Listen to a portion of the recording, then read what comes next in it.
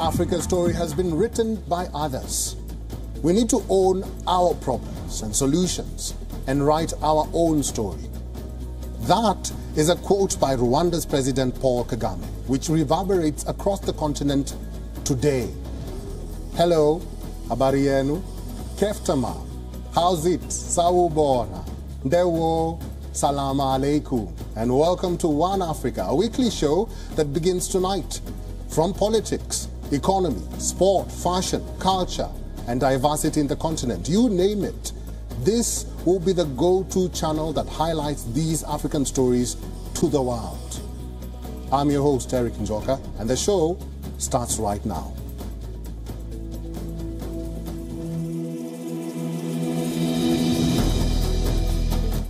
An attack on a church in one of Nigeria's safest states has been condemned by world leaders and even the Pope. At least 50 people were killed in the attack, including children, when gunmen stormed the St. Francis Church in Ondo State. They opened fire indiscriminately at worshippers inside and outside the church compound.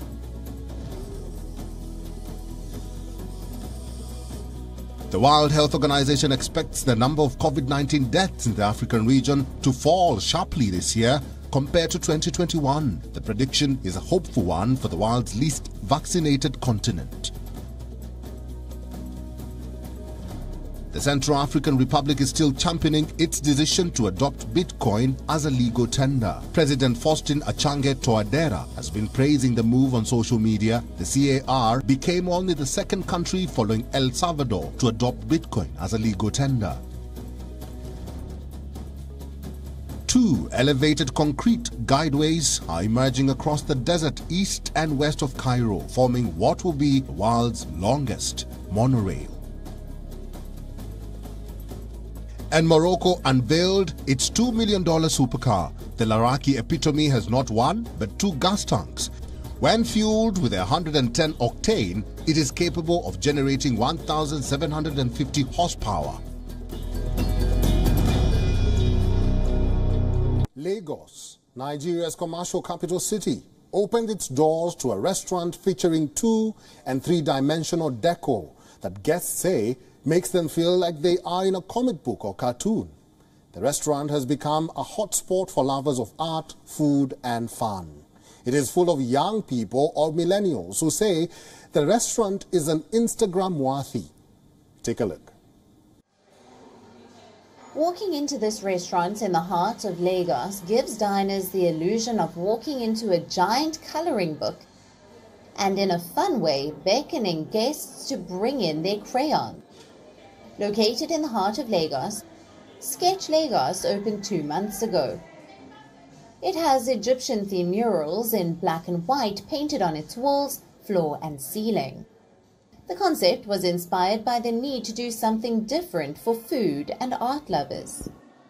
It's a new idea in Lagos, and I think all people love to see something new, not just a restaurant come and eat and left. It's very good for ambience, it's very good for pictures, it's very good restaurant. And you will see here all people love painting, love pictures. The restaurant serves a range of budget-friendly foods and drinks, including cocktails and African-inspired dishes. Customers come in and are eager to know what the paintings represent or mean, and the restaurant takes this as an opportunity to educate them on Egyptian art and symbols. Diners get a feeling of a place they have never visited before, while learning about the Egyptian pyramids, which were originally built as tombs, and the different gods they worshipped. It makes me feel like I'm in another place, like I can't even place where I am, but it does make you feel like you've entered into like art. Like I feel like I'm a part of art being in here. It's an amazing way to get people to, see art in another form, because it's a restaurant, and at the same time they're able to experience art in a very, very beautiful way. The fact that every corner of this restaurant has something about, I think it's the Egyptian art, so it's a way to really get people to not just see art but at the same time eat. So I feel like it's something everybody would love to experience. Many Africans are now coming up with innovative ways to spice up their business to be above their competitors in the industry. And this restaurant in Abuja is standing out because it does not follow the conventional interior designs of most eating places around the world.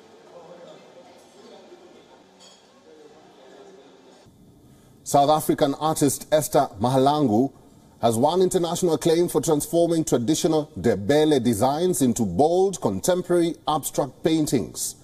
Apart from large-scale public installations, Mahalangu's work has been used on jumbo jets and BMW cars.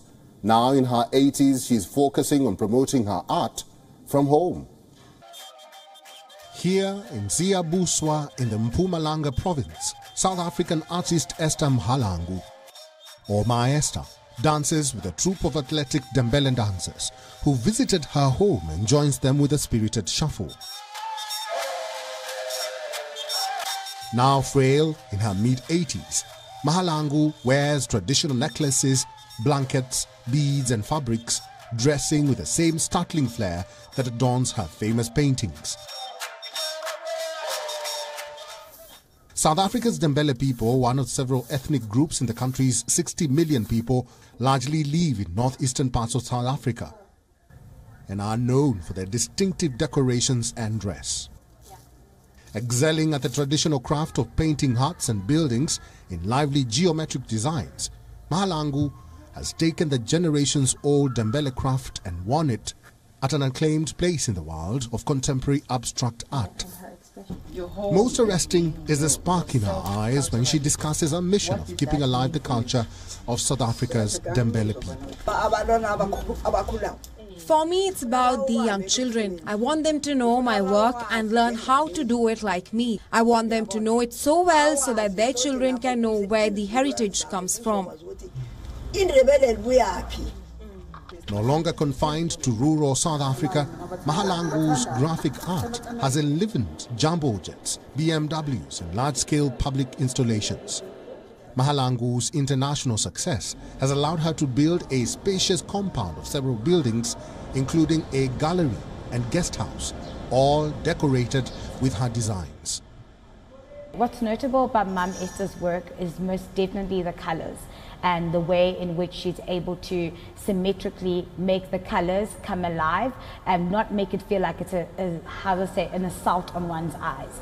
And I think that goes back into her own understanding of spiritually what colors mean to one when they see it, but also contemporary, what contemporary colors mean now. As a lot of people will know, her first international exhibition took place in Paris in 1989. This means that she was in her 50s when she was part of her first group exhibition internationally. From that point, we can definitely track how her career has grown and expanded into different areas of the global art world, especially internationally. Although Mahalangu is no longer painting, she champions Ndebele culture from her home. She has made her mark on the world art stage because she is able to, with time, constantly change and reinvent herself. Before the year ends, talk and all the bars will be about Africa. Why? Because some of the countries in the continent will be or will have to decide on who shapes their future through the ballot. Multiple elections are intended to restart democratic processes and resume constitutional governance in Kenya, Sudan, Somaliland and Angola. What are the parameters that shape these electoral processes and what makes these polls in 2022 unique? Let's find out in this next report.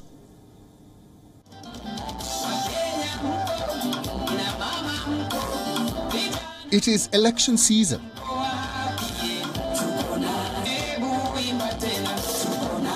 Polls in key African nations this year will give a sense which way the continent is headed.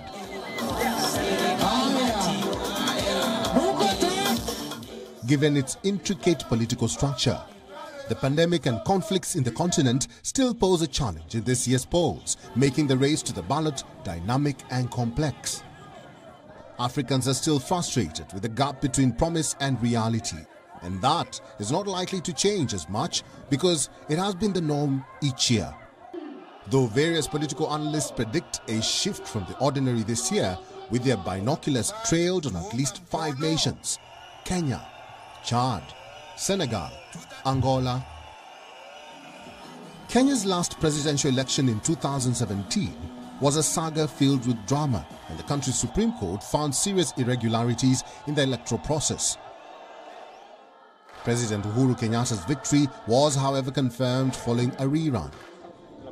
William Ruto, the current deputy president, and long-time opposition leader Raila Odinga are the front-runners this time in the upcoming August polls. What we are looking to do is to create a movement that delivers Kenya safely across the Rubicon to the other side. That is what we are looking for. Despite challenges in ethnic violence and allegations of vote rigging over the years, Kenya has a history of competitive electoral process, and the nation has been an outspoken defender of upholding democratic norms in the region. Angola's ruling Movimento Popular de Libertação de Angola, or MPLA, has been in power since it gained independence from Portugal in 1975. Voters in the country are also headed to the ballot in August, which is considered a first real test of President João Lourenço, who faces a united opposition from a new coalition called the United Patriotic Front. And we are sure that with the commitment of young people, the commitment of women, and the commitment of our activists, we can say with certainty that the August 2022 party is already here.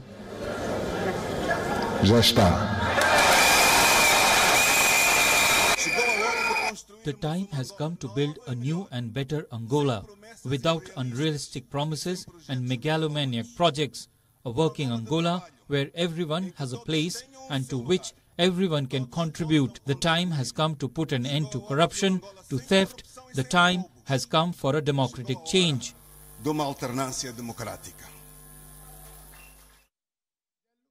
A transitional military council led by Mahamat Idris Deby are holding their fists as the summer elections in Chad nears. The politics in the country took an unprecedented turn in April 2021 when President Idris Deby comfortably won a 6th term, but got killed in clashes between rebels and government forces a day after the results were announced. In spite of the optimism about the elections, critics say most likely outcome is simulated political reforms that will keep the ruling network in place in Chad. After running for over a year behind schedule, the much-anticipated presidential elections were held in war-ridden Horn of Africa nation of Somalia in May, where the focus was the much-needed legitimacy to rebuild the country following years of insecurity. Hassan Sheikh Mohamud was chosen new president, beating over 35 contenders. The country has not had a strong functioning government since Somalia's national movement and other armed militia groups ousted dictator Siad Barre in 1991. The new leader will have to contend with the Islamist group Al-Shabaab, which has been fighting to overthrow the fragile Western-backed government in Mogadishu. He should focus on the security. He should also put on trial and put before justice any government soldier that kills people without reason. We saved the best for last. Africa's most inspiring presidential election of 2022 may take place in a country that is not officially a state. The sovereignty of Somaliland, which claims independence from Somalia, is not recognized by any other country. Its politics are far from perfect. Clan loyalty determines most people's votes, and women find it hard to get elected. But its presidential race, which will see Musa Bihi Abdi run for re-election, serves as a reminder. Despite its lack of statehood, Somaliland is more democratic than any other part of Africa. Kenya's August elections will undoubtedly be among the most consequential political events in Africa in 2022. If the electoral process takes a wrong turn, it could threaten the country's capacity to continue playing a pivotal regional role going forward. The country's recent history features hotly contested, sometimes violent elections in which candidates and their allies have used identity politics to divide the electorate and turn Kenyans against one another. Already the two main contenders for the presidency, Raila Odinga and William Ruto, have accused each other of foul play, such as attempts to disrupt campaign events or accepting dodgy campaign funding. All in all, the stage is set for a bruising political fight. So why are elections and ethnicity such a touchy affair in Kenya? Let's find out more in this next report. When Kenyans cast their ballots to pick the president, the roles played by ethnicity and tribalism are likely to be decisive. For many Kenyans, this is the mother of all elections. The country's president, Uhuru Kenyatta of the Jubilee Party, has overseen an economy battered by inflation and debt, bruised by corruption and struggling to get on its feet due to the harm inflicted by COVID. Fighting to be the next president are Kenya's deputy, William Ruto, and the leader of the opposition, Raila Odinga, of the Orange Democratic Movement. The last time Kenyatta and Ruto were on opposing sides of an election in 2007 and 2008, the country was plagued by violence and they ended up on trial in the International Criminal Court. Kenyan politics have been characterized by ethnic tensions since independence in 1963.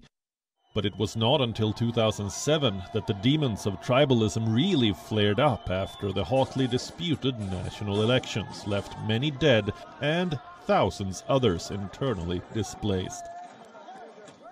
The clashes mainly between the larger ethnic tribes, the Kikus, Luos and Kalenjins, erupted. But the political scene has now changed. Kenyan President Uhuru Kenyatta endorsed his former arch-rival for the country's top job, weeks after their parties joined hands ahead of presidential and parliamentary elections in August. We have a team leader in the name of Raila Amolo Odinga. The announcement brings together two of Kenya's top political dynasties who have a long history of opposing each other in elections.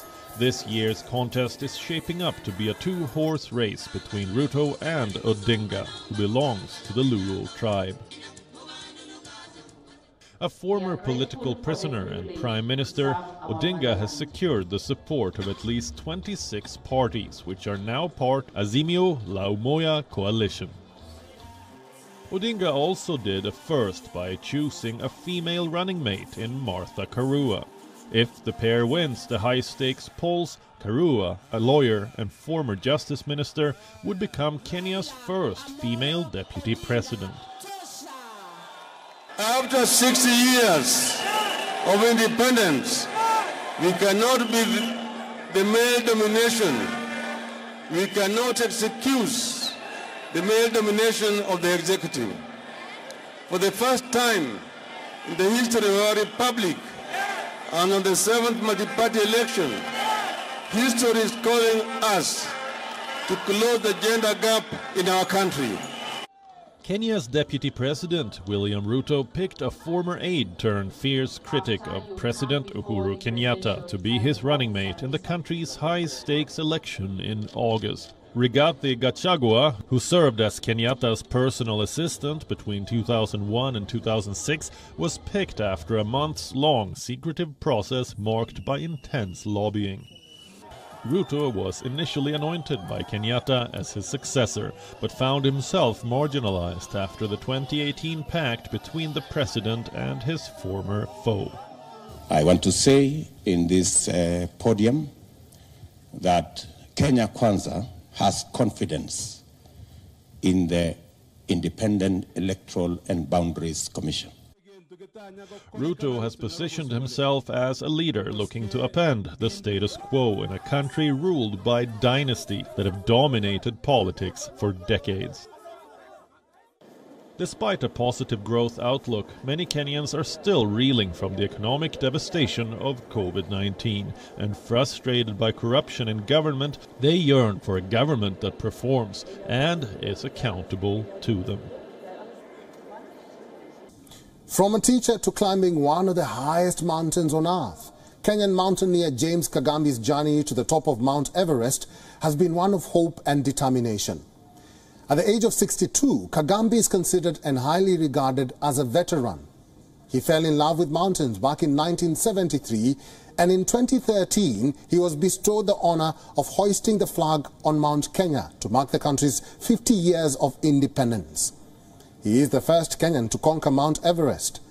Why did he see it fit to climb one of the world's tallest mountains?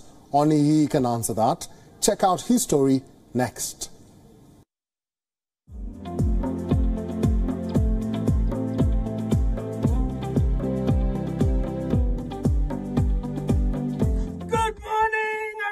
I'm sure most of you are sleeping. I'm broadcasting from Everest Base Camp, courtesy of Full Sack KG Expedition. Believe me or not, it is happening.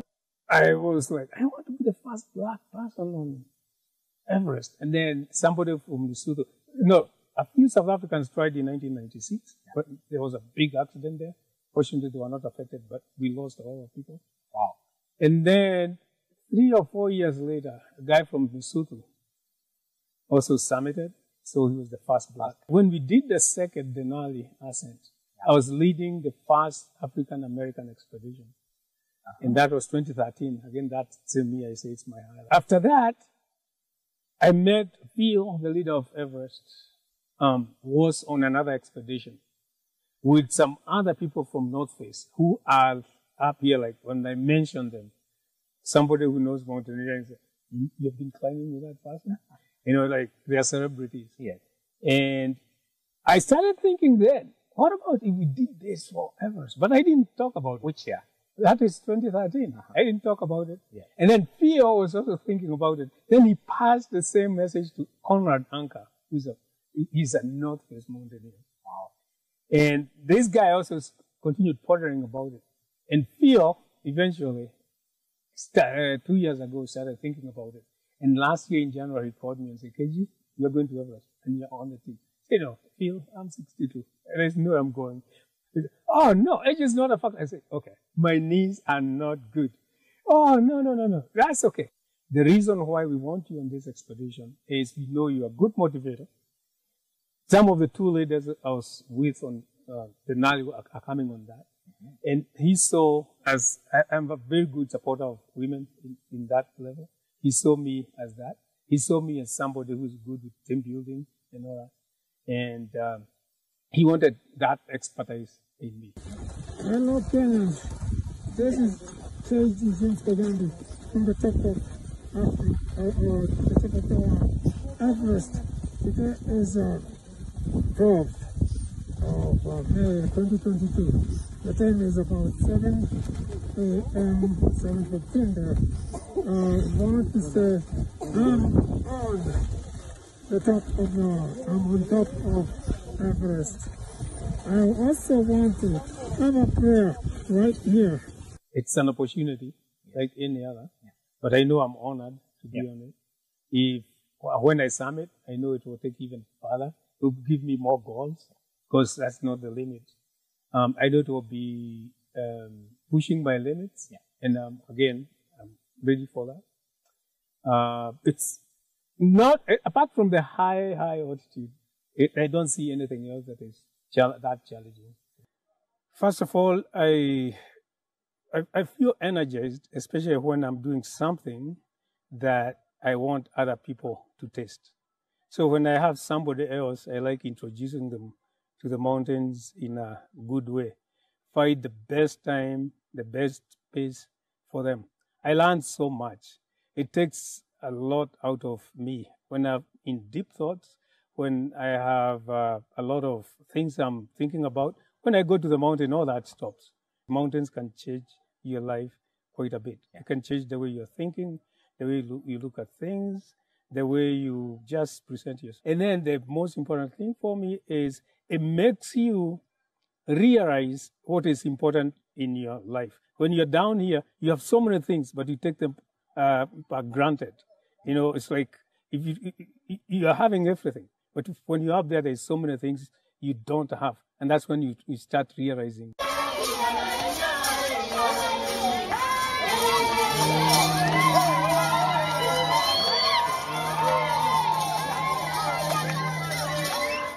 That's it on this episode of One Africa. Feel free to suggest stories that you want to see in our next episode. Write to weonnews.com or even tweet us at weonnews. I will see you next week, same time, same place. For now, we leave you with these images from Africa.